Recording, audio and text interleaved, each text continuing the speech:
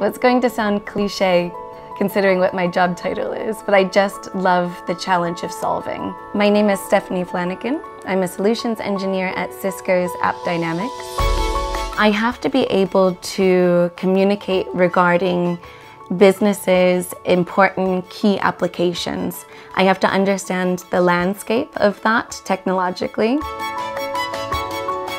I moved from London to New York about 10 years ago to create, market and curate wine and food spaces across the capital. And so when I was reflecting back on all of the new skills that I had acquired, I realized I would always get excited when I'm designing and launching a loyalty app or finding the most efficient way to manage queues and reservation systems.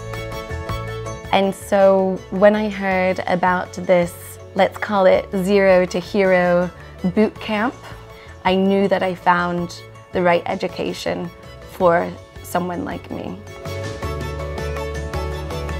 The course was unlike anything I could have ever expected.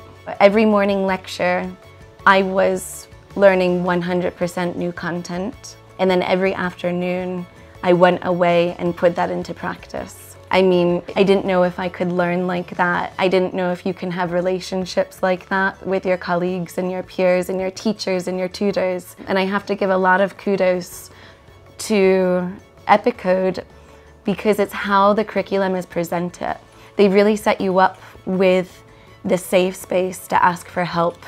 And since you have to be vulnerable, such as that, you immediately form a community, and it's really special. So networking and looking and seeking for mentors is the best advice I can give. And it was through this mentor and his own personal experience, he paired me up with a recruiter.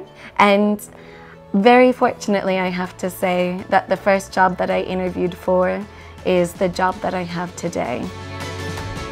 Truthfully, after doing such a massive career change and putting myself through more and more challenges, I just want to feel secure, I want to feel respected, and I want to continue developing myself in and outside of the office. It was just a reminder, you never have to leave anything behind, you just get to add things to your life experiences, and yeah, really happy about that.